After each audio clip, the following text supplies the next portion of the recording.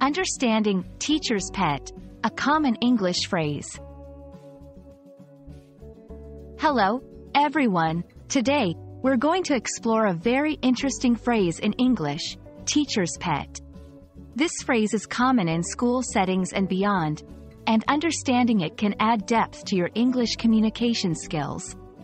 Let's dive in and find out what it means and how it's used. The phrase, teacher's pet, refers to a student who is particularly favored by a teacher. This favoritism can be due to the student's good behavior, high grades, or eagerness to please. It's important to note that this term is often used in a slightly negative or teasing way, implying that the student may be getting special treatment. The term, teacher's pet, comes from the idea of a pet being a favored household animal. Just as a pet receives extra attention and care from its owner, a teacher's pet is seen as receiving extra attention and favor from the teacher. Let's look at how teacher's pet is used. In a classroom, when a student always volunteers to answer questions and gets praised by the teacher, other students might whisper, "She's the teacher's pet."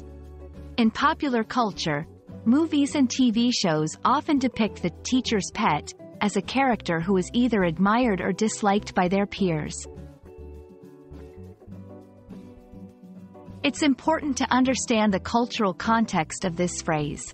In some cultures, being a teacher's pet might be seen positively, as a sign of academic excellence and good behavior. However, in other contexts, it might have a negative connotation, suggesting sycophancy or unfairness. Similar phrases include, goody two-shoes, someone who always follows the rules. Brown-noser, a more derogatory term for someone who tries too hard to please authority figures.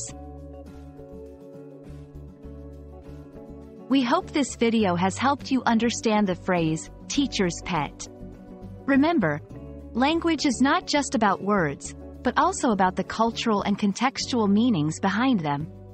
Happy learning, and see you in our next video.